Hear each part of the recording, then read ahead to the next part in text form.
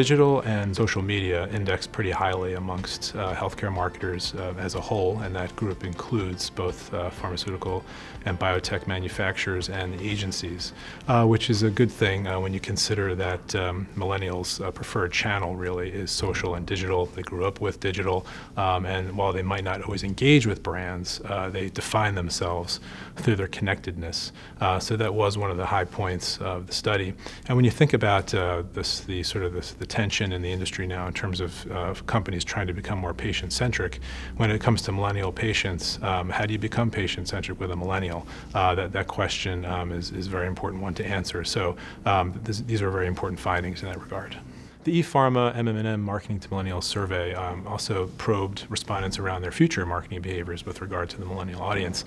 And we found that the manufacturers in particular plan to involve millennials in product development, which was quite interesting. You know, when you think about the FDA, which is making it a little easier today to incorporate patient-reported outcomes into the dossiers that go into product approval, that maybe is a reflection of that trend happening on the regulatory front.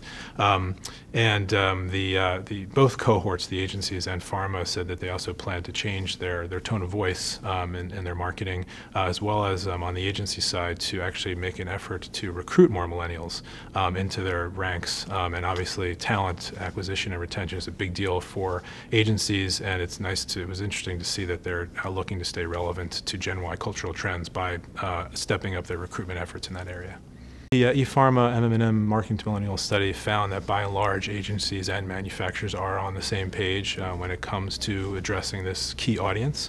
That said, both tend to be budgeting on the conservative side. It was 9% budgets for pharma and about 12% for agencies. And so we didn't necessarily see the urgency there in order to shift the marketing toward this audience. So there seems to be maybe an opportunity for agencies to persuade their clients more of the importance here, also given the fact that the millennial audience is known for being distrusting of traditional medical authority and sort of wears the emblem or the badge of social consciousness. Because that audience is so different from any other that pharma has ever or is currently marketing to, there's an opportunity for agencies perhaps to work more with their clients to integrate these types of programs into their marketing efforts. So the study showed that there was a little bit of disagreement in terms of the challenges that each cohort was grappling with.